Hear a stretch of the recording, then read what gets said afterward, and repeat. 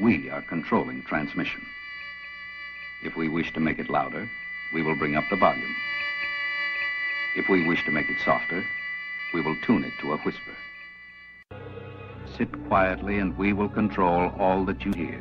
We repeat, there is nothing wrong.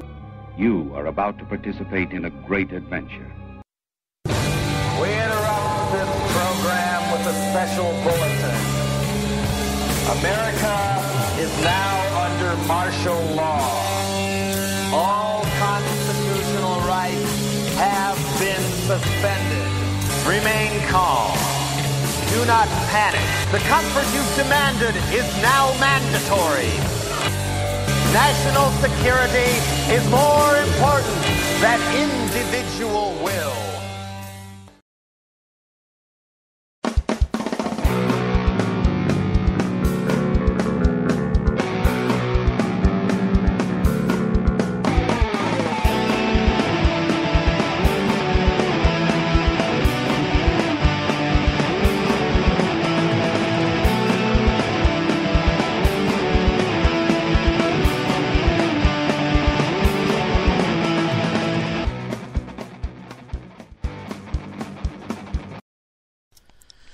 Hey folks, it is Monday night and you're listening to Liberty Unfiltered. For those regular listeners, yes, this is not the normal day that I am on.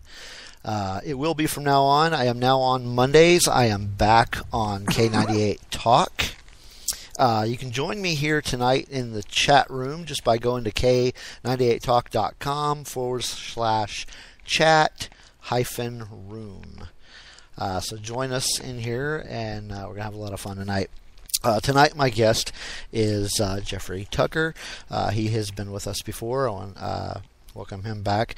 Tonight, we're going to be talking about practical anarchy. We're going to learn some ways that you can apply anarchy into your daily life.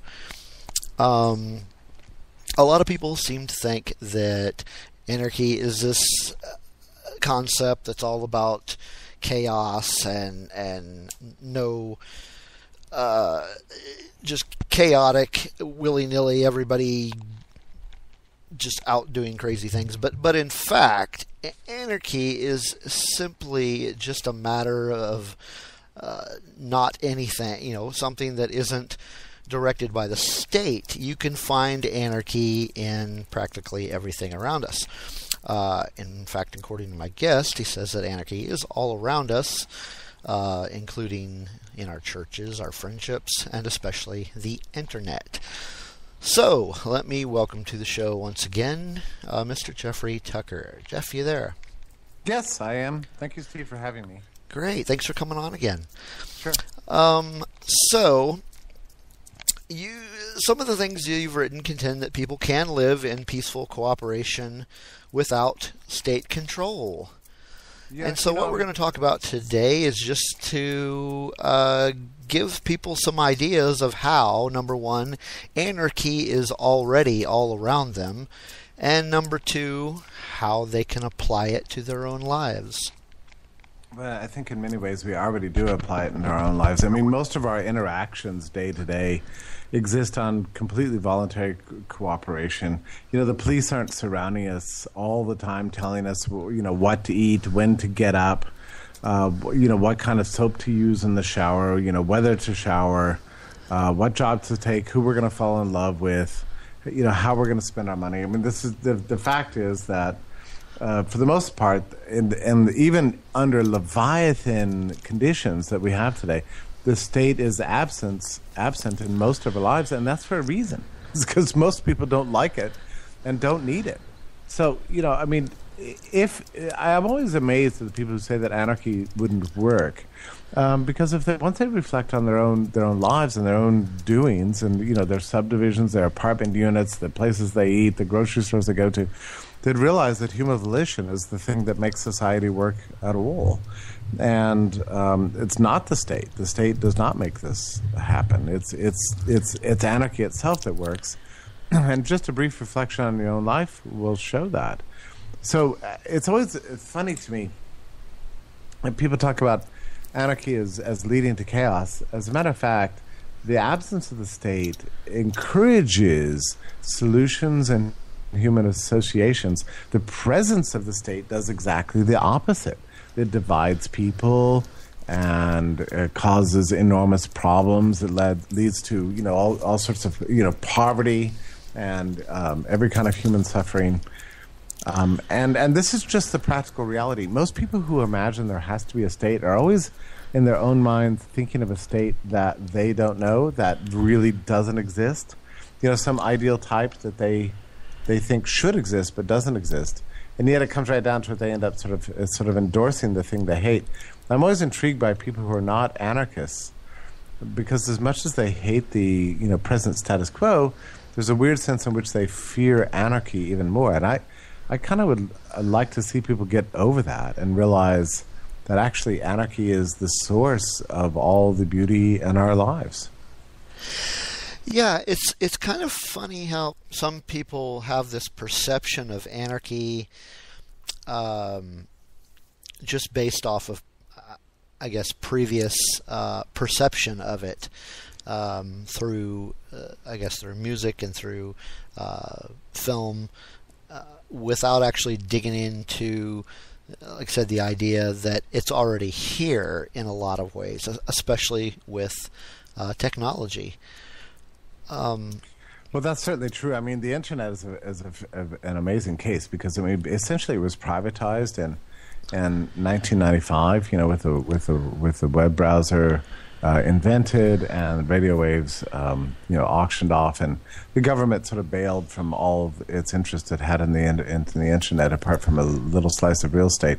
And over the last 20 years, we've seen, life completely transformed for billions of people. It's connected us as never before, and we've created whole worlds without any government direction at all. I mean, the only role the government's had in the internet has been to annoy, companies like Microsoft, or badger Google into getting a pipeline, the NSA surveillance or something like that. But essentially, the government's done nothing productive or wonderful. It didn't do anything to bring about the app economy that we all live off, every single day. I mean, this is the way we get along and the way we associate and the way we conduct our lives now. It's all a result of this sort of spontaneous interaction of people. So anarchy really is working.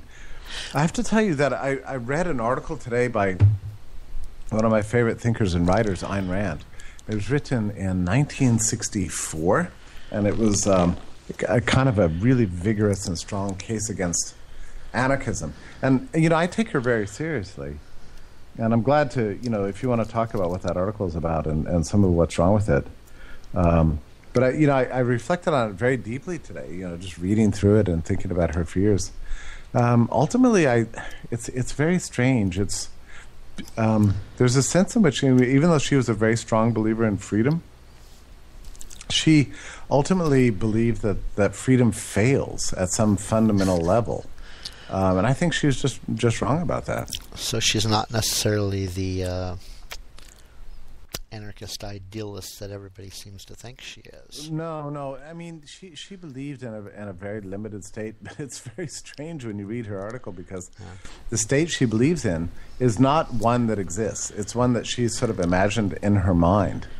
But the existing state she regards as being a looter and a parasite and something that's causing disorder and problems in society. And she freely admits this and argues this very passionately, but she still holds out the possibility that there could be some sort of ideal state that would just sort of protect property rights and keep the law and be an expression of objective values and that kind of thing. When in fact we see the state doing the exact opposite more and more every day. They're taking away property rights. They're taking away personal liberties. Yeah, she admits that. But she really does imagine that. I mean, she doesn't actually say this in the article, but I was actually thinking about this. It's like, does Rand think that as bad as the present situation is, that anarchy would even be worse? And I think she does, actually. I mean, it's for that whole kind of generation of classical liberal intellectuals, and I include my my own mentor, Ludwig Mises in this, and of course it goes all the way back, Yeah. They all, and this includes Hazlitt and Bastiat and so many great thinkers. But in the end, they were sort of Hobbesians. They had this perception that that if we unplugged the state, that some terrible nightmare would come about that humanity wouldn't know how to solve. It's a very interesting thing that people who imagine there has to be a state, yes, of course they know that it has to be constructed out of something, right? I mean, you have to use the existing firmament of society to construct this thing that they call the state. But they don't imagine that same society that would construct the state is capable of solving their problems without the state. So it's a little bit of a paradox. Well, most people today don't seem to have the same concept of the state as you or I or others do. They have become more and more distracted as time goes by, and they're not even aware that their freedoms are eroding. For instance, your book, A Beautiful Anarchy, there was a one of the themes in it. It was kind of draw attention to this reality that we're in, that most people don't even seem to notice. No, that's right. I tend to see the state as nothing but a drag on our lives. I mean, most of everything we experience that's wonderful. Everything we experience that's wonderful is an extension of anarchies. And if you look at the real way the state works in the world, all it does is sort of pillage us and stop us from doing what we otherwise would want to do. So what is it that we want to do? I mean, that's sort of the fundamental question that all social thinkers, ask. What is it that humanity aspires to achieve, and what means are there available to achieve those things? And I would say that gradually over the course of historical evolution, we've increasingly come to understand that what we want is peace and prosperity, and it's true that there's a widespread disagreement on exactly how to get there, but to my evaluation, the things that are standing most in the way of these ideals of peace and prosperity are governments around the world. They are the number one impediment to the realization of the dreams that are widely held on the left and the right. It's just that people aren't entirely aware of that. Right. But we have so many tools that can be used that are not directed by the state, or at least not yet, not controlled by the state. Tools that we can use every day, and that we do use every day, and don't even think about it. Smartphones. There was an article that you wrote recently. I don't remember how recent it was, but it was "Making the World a Freer Place," where you mentioned things like smartphones, crowdsourcing, open source software, alternative currencies, homeschooling. All of these things we use to get away from this control. And they work better. That's what's ironic to me, is that these non-state, unapproved, permissionless innovations in the app world and in homeschooling and so many other areas of life are actually functioning much better than governments. And it's very interesting to me, and I think it's the absolutely thrilling thing about our time, that the times in which we live, that we have real brilliant examples all around us of non-state alternatives to state programs. And we have private arbitration as compared to government courts. We have Uber relative to municipal taxi monopolies. Right. We have private schooling compared to public schooling, and so on. I mean, we're increasingly in the position, thanks to entrepreneurship and innovation, to be able to compare the world that private enterprise is capable of creating to the world that the government's creating, and humanity is choosing the private alternatives over the government plans, and well, almost every area of life. In a way, we're kind of going full circle because all of this innovation existed. I mean, not these specific innovations, but innovation in general existed before government control. One example I can bring up is private charity. Private charity existed long before government welfare came onto the scene, and it worked well for hundreds of years. It's so true. It's one of the great tragedies that humanity has no memory of this. But like in the late 19th century, there was a vast philanthropic sector. I mean, it was just the number of orphanages in this country that were run by private charity, who created a business about what you would consider the size of Microsoft today. Yeah. It was a huge enterprise, not in the sense that it was for profit, but in the sense that it employed a ton of people. It was a gigantic priority for philanthropists and private individuals and really everybody. And it was all kind of shut down in the progressive era with a sort of a gradual nationalization of charity. And a pillaging of the large fortions. Right. The state assumed control over this. That's right. Over this endeavor, and to this day, it still uses its force to exercise that control. Yeah, and as a crowding out that took place, and so this is one of the great tragedies of life under the state is we are not fully aware of the costs that we've paid for constructing this gigantic leviathan all around us. The costs are really largely invisible to us because they consist of things that were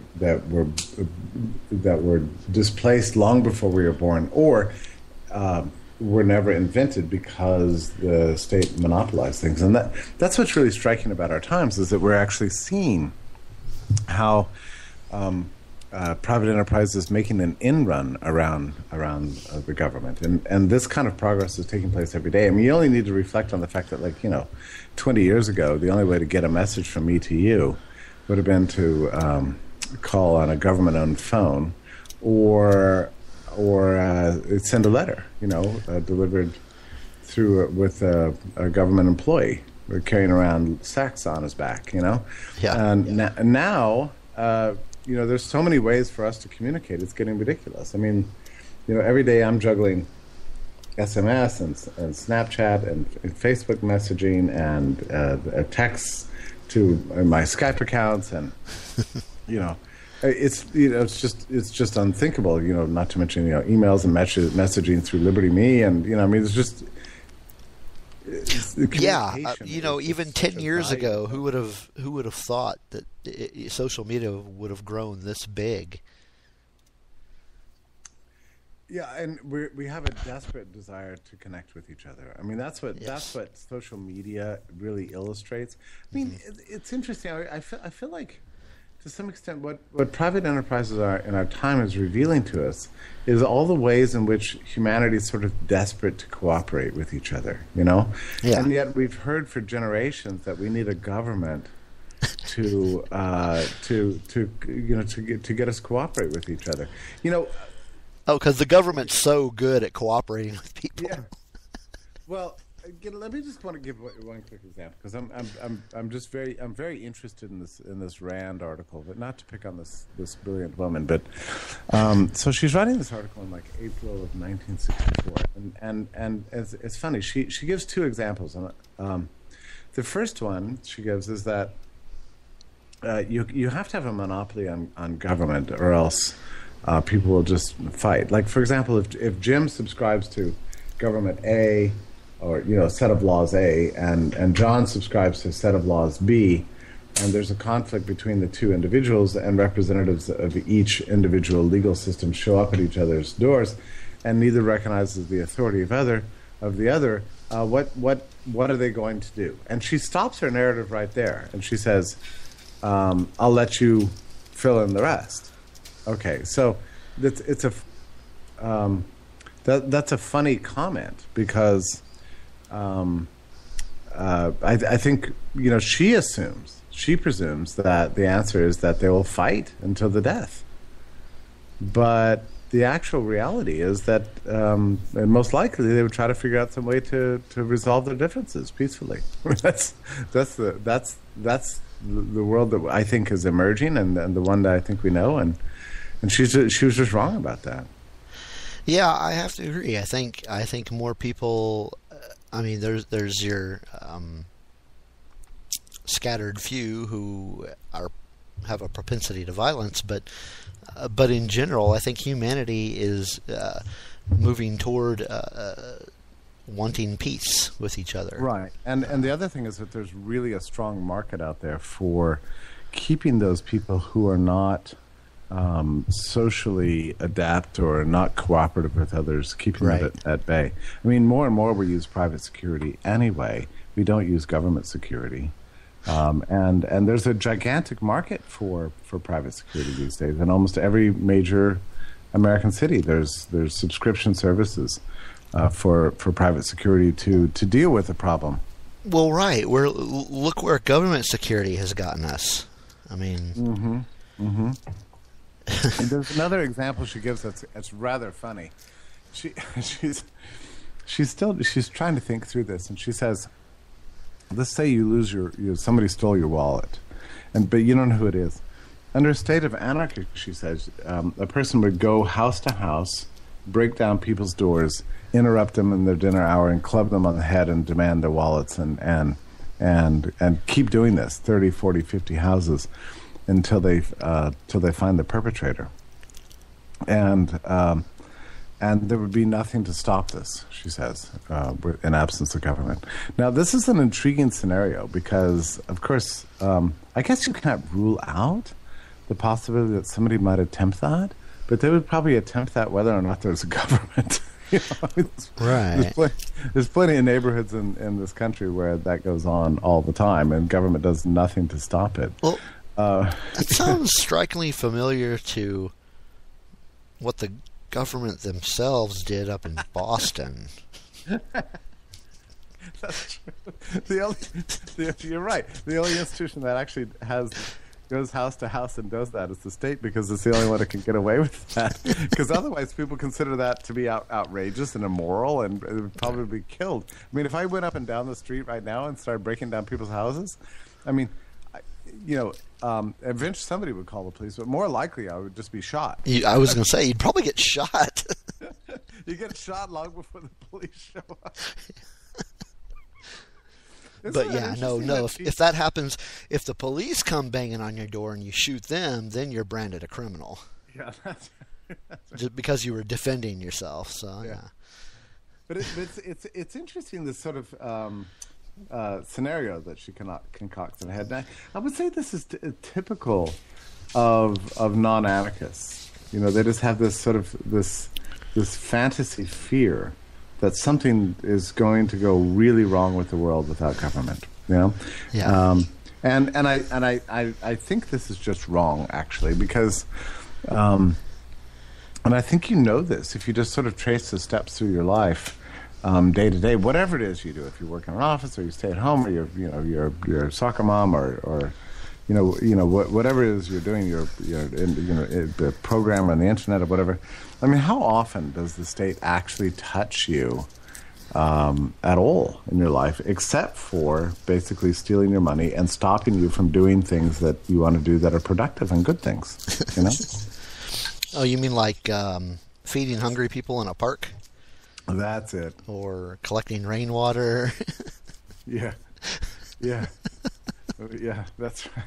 This is what the state does. I mean, it's sort of out there to annoy us, like almost every day. I mean, I'm intrigued by the news these days about California's water shortage, because I mean, here you have 70% of the world's surface is covered with water, but somehow government's able to manage to make a massive shortage out of it by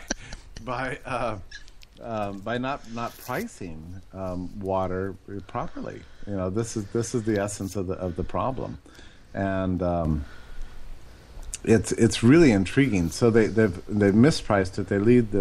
They allow the ruling class and the elites to get all the water they want, namely large agricultural farming interests, and then the regular consumers have to pay through rationing. Right. It's really just a paradigmatic example of what happens under government control: irrationality followed by massive coercion. Right. It's fun and interesting to sort of think about, like, what is the origin of non-anarchist thought. And the more I think about it, I think it all has to trace to Thomas Hobbes. I think he's really the origin of modernity's obsession with the idea that we have to have a state. He had this perception that in absence of the state, life would be brutish and short and violent, and we'd all just be fighting with each other all the time. And I think that's just empirically wrong.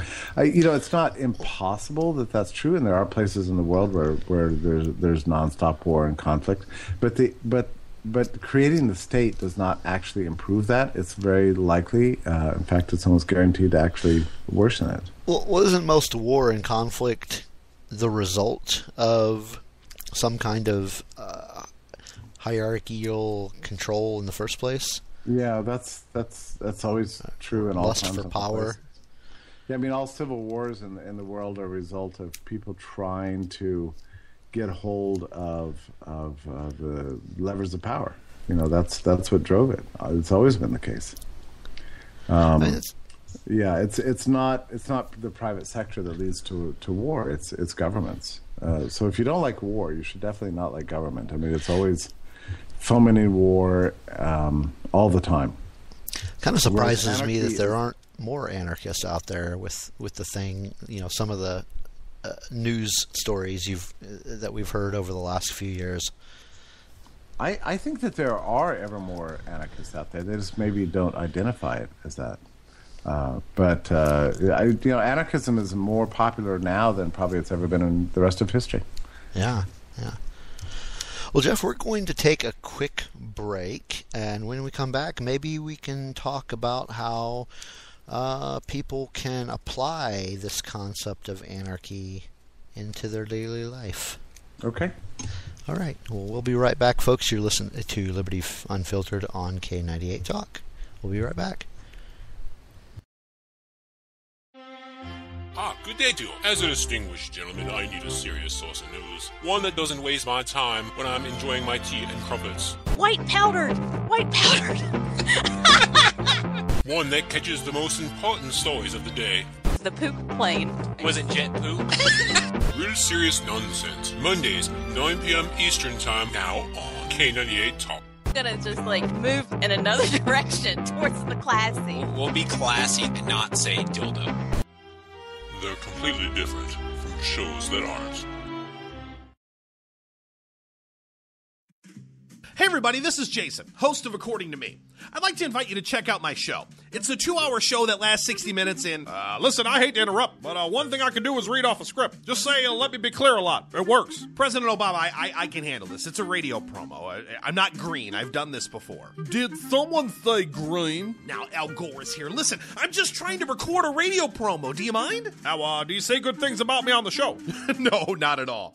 But if it makes you feel any better, I rip on Republicans just as much. The AM radio frequencies give off very high levels of radiation. Look, my show is on the internet, which you invented.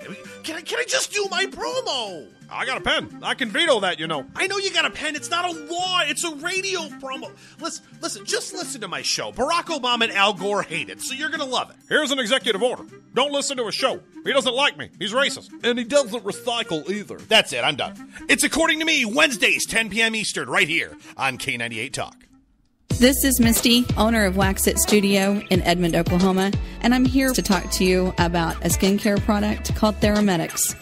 Theramedics has a wonderful line of products from anti-aging to hyperpigmentations all the way to acne. In fact, everyone at some point in our life is affected by acne. Acne can cause a great deal of embarrassment and anxiety, and in order to prevent and help other people, I have tapped into this wonderful product called Theramedics. Visit my website at www.prettyskindeep.com. Again, that's www.prettyskindeep.com.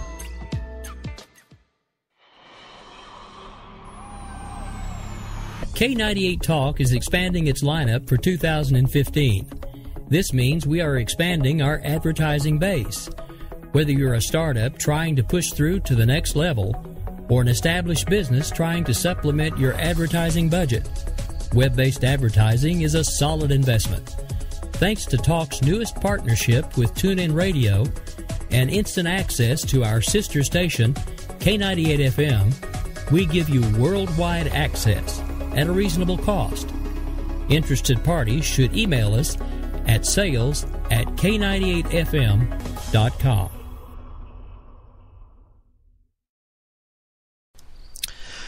All right, folks, we are back. You're listening to Liberty Unfiltered here on K98 Talk. And my name is Steve Long. I'm the host. I am here with my guest, Jeffrey Tucker. Jeff, again, thanks for coming on the show tonight. It's my pleasure to be here. Thank you for having me. So I think before we get into this whole idea of giving some practical advice on how to apply anarchy into our lives, I was wondering if you could kind of introduce the idea of, I think it's a term that you phrased, functioning freedom. Yeah, I mean, the thing is that I think the first step is to realize that freedom is not just some, vague abstraction that we have to hope for at some point in the future. We can be free on our own lives today by doing certain perfect things. Yeah, you know what? That reminds me of a quote from that article I had mentioned of yours earlier, Making the World a Freer Place. There was a quote that was, and I apologize if I'm paraphrasing, liberty isn't something to believe, it's something to do.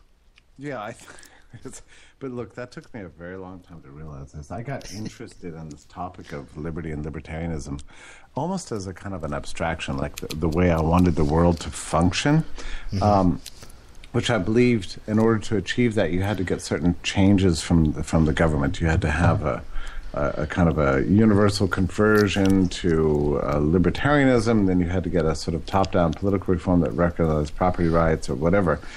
It took me a very long time to come to the realization that freedom is a practical reality that we are going to have to learn to live in our own lives, and that to wait for freedom for the state to change is a profound mistake, and it's never happened that way in all of history. Freedom comes about because people start living it, and then eventually the political system comes to respond. A great example of that is marijuana, actually. 40 years ago, Richard Nixon declared war on pot, and it said that he would extinguish it and just eradicate it from our shores. How's that working for him? Yeah, and the reason why it's becoming legal in ever more places and is in de facto legal and probably half the big cities in the country, if not more, is because people didn't comply. They just went on with their lives. They wouldn't be kept in cages. They pursued their own preferences, and eventually the political systems defer to what's going on anyway. And that's pretty much the history of freedom in the 20th century. I mean, you look at something like the repeal of prohibition. It wasn't repealed because academics made powerful arguments and persuaded politicians. It's because people just did it anyway. Yeah, it's because people just did it, and eventually politicians have to defer to what's going on in the culture. So it's just a question of whether or not you're going to wait for the political system to change, or whether you're going to act in your own life. And I mean, ultimately, in the end, you have a responsibility as a human being to act as if you're free. And you have a very, in the scheme of things, our lives are very short, and you have to make the best of them that you possibly can. And it's just not a viable strategy to just, sit and pray and wait and vote, and, that sort of thing. I think it's extremely important to step up and embrace your responsibility as a human being and live as if you're free. I'm not suggesting that people take inordinate risks, but life is a little bit risky, and a life of utter compliance is boring and will lead to personal failure. Most of the great successes in our time have come about from people going outside the central plan, doing what they're not supposed to do, and eventually the political authorities, once they're overwhelmed with the reality, have to defer. This is how revolutions happen. It's not because people are obediently complying with the range of choices that the establishment gives us. It's because they break up the range of choices and do other things. And I think there's many, many ways that people can do this in their own lives.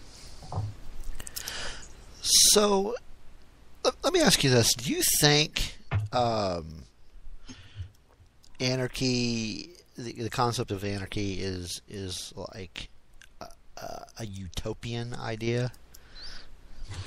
I don't. I mean, I should say I do believe in utopia, in the sense that I think we should long for the best possible life that we can. But at the same time, I don't see that the introduction of a purely anarchist system would lead to some wild, implausible upheaval. I think all that would really happen under a state of anarchy is that we'd be richer, and we'd be freer, and we'd have more options and choices open to us in life.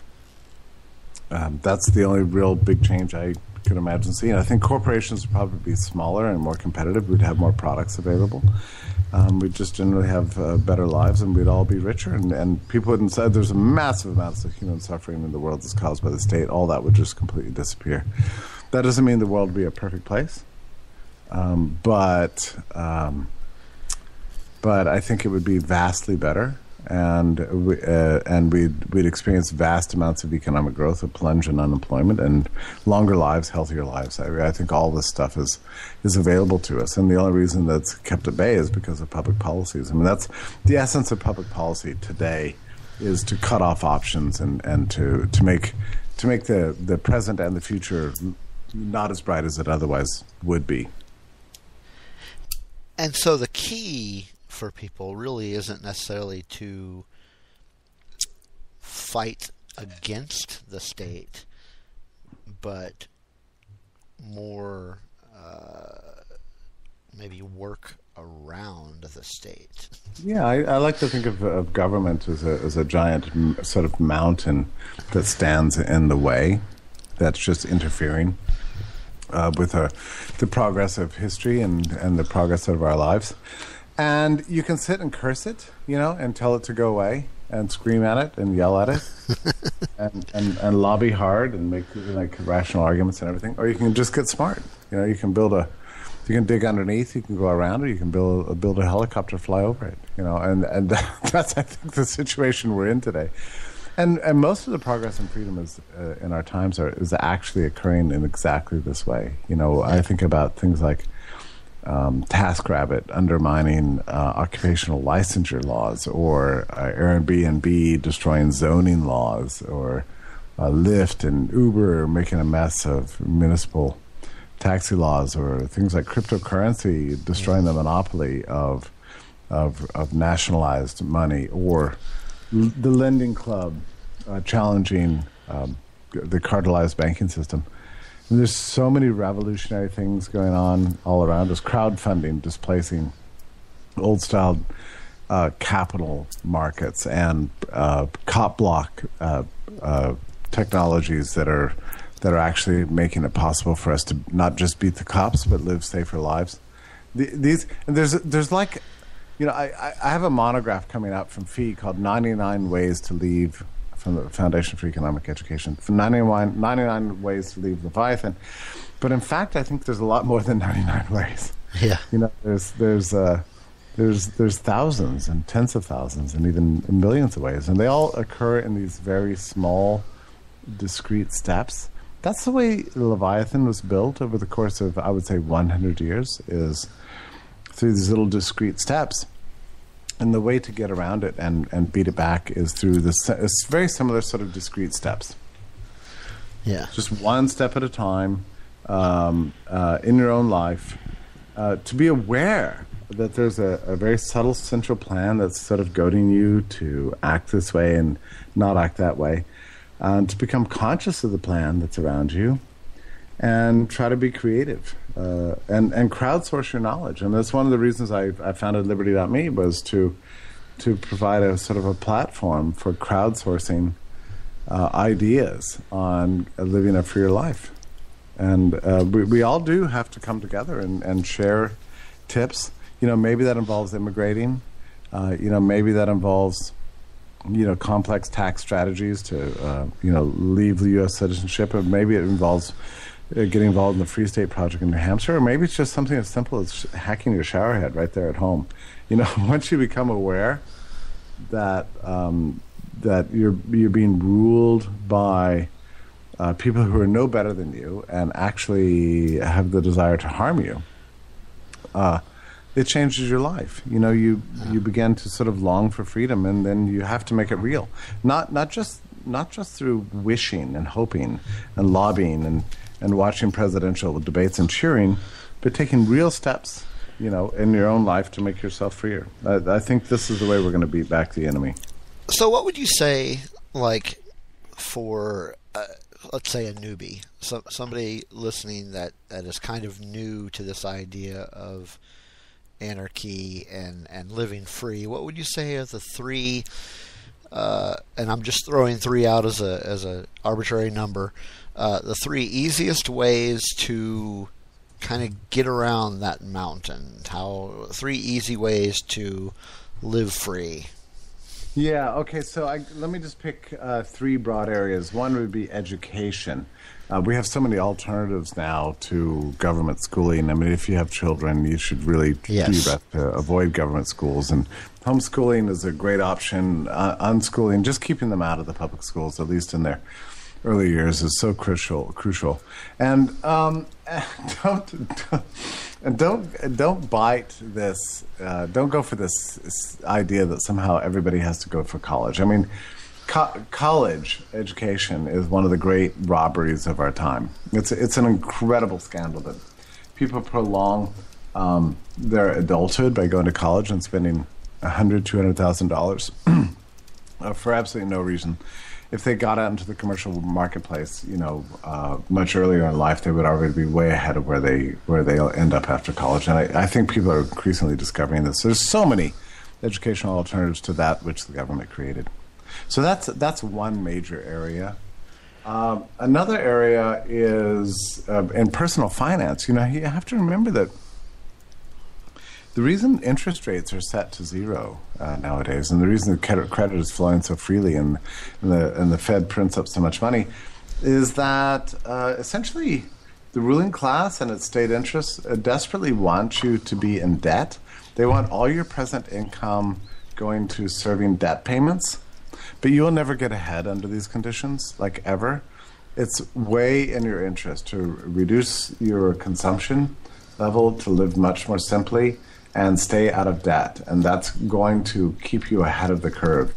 To buy into the sort of the debt-based money system and have all your present income going towards paying interests to the financial crowd and the state is a gigantic error. So would Bitcoin kind of fall under this? Yeah, that's a great way to become your own banker. And it's not just Bitcoin, but I'm really just nuts for all the altcoins, whether it's Darkcoin or Dogecoin or Litecoin or anything. I think these are amazing, wonderful alternatives to government currency. Yeah, I'm actually using Bitcoin as kind of a blanket term. That's not really what I mean. That seems to be the most popular. Yeah, no, I understand. And it may end up being, the dominant cryptocurrency. Yeah. In the long run, I think there's every reason to believe it will be. But the good thing is that there's currency competition. Yeah. So you've got things like dark coin, and we talk about this stuff as if it's normal. I mean, if 5 years ago we talked about the fact that cryptocurrencies are now, there's something like 5 cryptocurrencies or 6 cryptocurrencies that have broken that barrier of reaching dollar parity in terms of their exchange rates and gone beyond it, and that are heavily capitalized, and some are more. I mean, there's something like 150 currencies in the world, actually, and Bitcoin, ranks in the top like 5 or 6 in terms of usefulness and liquidity overall. That's an extraordinary record in such a short, tiny amount of time. I would encourage people to kind of look into these cryptocurrencies, not so much as an investment scheme, but as a way of participating in an emergent world of private enterprise currency. The third thing, if I can mention this, is we're dealing now, as we saw in California, but it's true all over the country. We're dealing with, really a catastrophic situation with government basically trying to destroy indoor plumbing. I mean, it seems incredible. This is one of the great achievements of capitalism in the 20th century, is to bring indoor plumbing to everybody, and hot showers and good sanitation. And ever since, really it began something like, I have to think about what the dates were, but I think it was like 1995.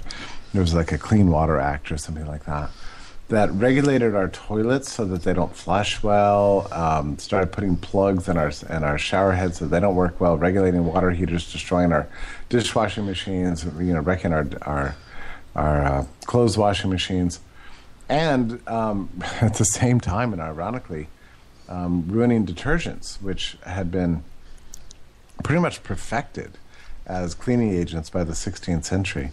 All these terrible things happened at once, and the result has just been just an unbelievable catastrophe for sort of household cleanliness in general. There are many ways you can't get around them perfectly, but there are many hacks you can undertake. You can turn up your water pressure in your house. Usually, most people who own homes, can find ways to do that. Hacking your shower heads, being careful to when you buy dishwashers, you can buy older model dishwashers and clothes washing machines, and always use the hottest settings, especially if you've already hacked your hot water heaters. And take the plugs out of your faucets to make them run better. There's many ways in which you can actually you can't go all the way, but you can do your best and make your house just run a lot better and a lot cleaner just through these little acts of sort of micro rebellion, I guess you would say. I'm a big fan of these sorts of things because they reveal to people the government does not have your best interest at heart. No, they don't. Much to everyone, much to a lot of other people's. No, I mean, Obamacare is a great example of this. I mean, a lot of people on the left were really looking forward to this, thinking that it was going to bring health care to the masses. I mean, it's just so stupid because the exact opposite has resulted. The only people who benefited from Obamacare are the large-scale insurance companies and the medical establishment and the government. But regular people end up paying a lot more for their health care than they otherwise would have. But the great thing as a result of Obamacare is it's given rise to all these private alternatives. Yeah. I mean, concierge health care is now super active. And there are lots of sort of church-based medical insurers that will insure you at a fraction of the cost of Blue Cross. And many doctors are now just refusing to accept Medicaid and Medicare, and even health insurance, because they want to get away from this stupid system the government's created. There are a lot of hospitals doing that now.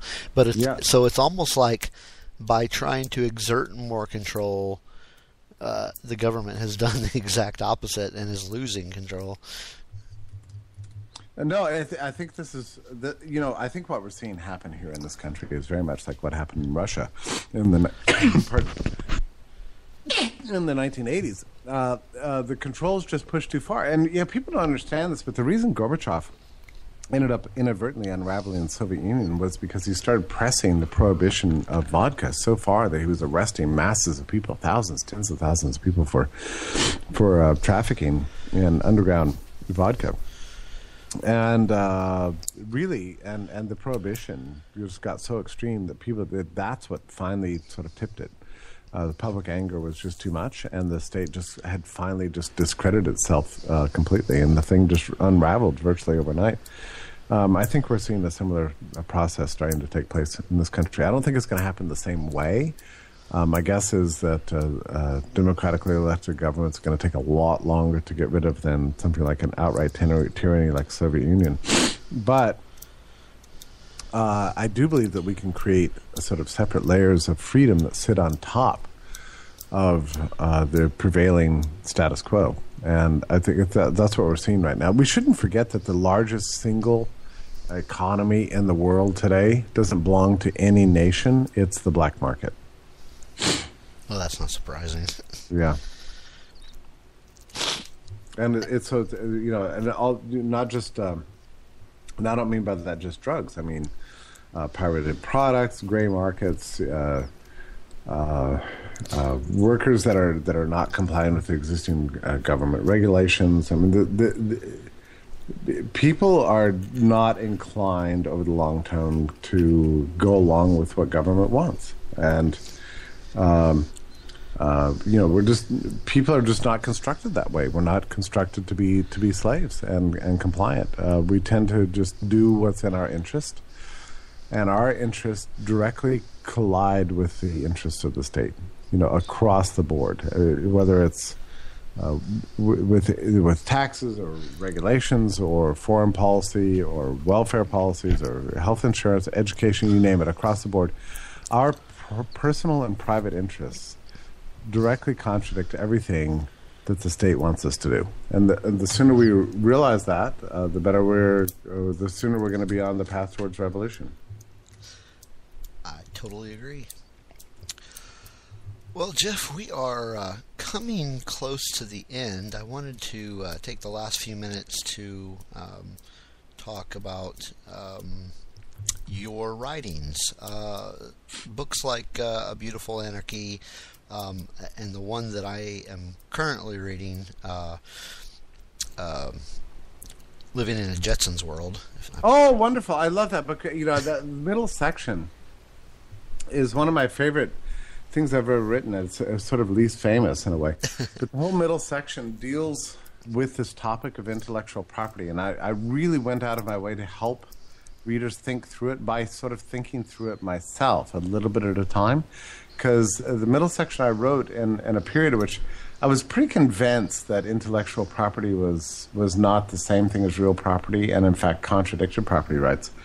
But it took me a kind of a while to fully internalize that perspective.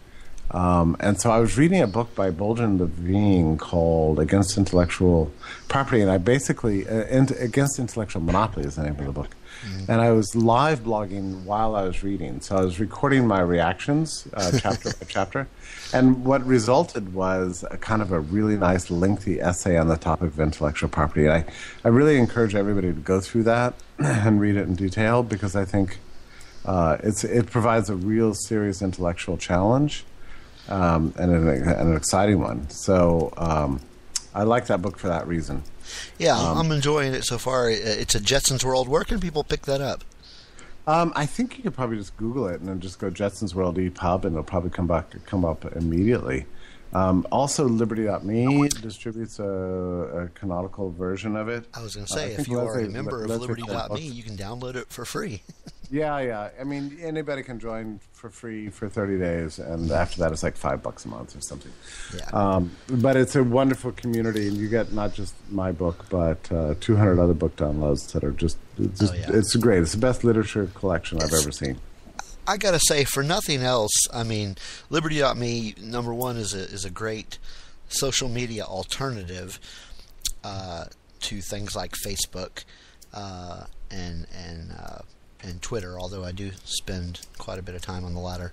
I love Twitter. I think Twitter is a lot of fun. It takes a while to learn, but it's very valuable.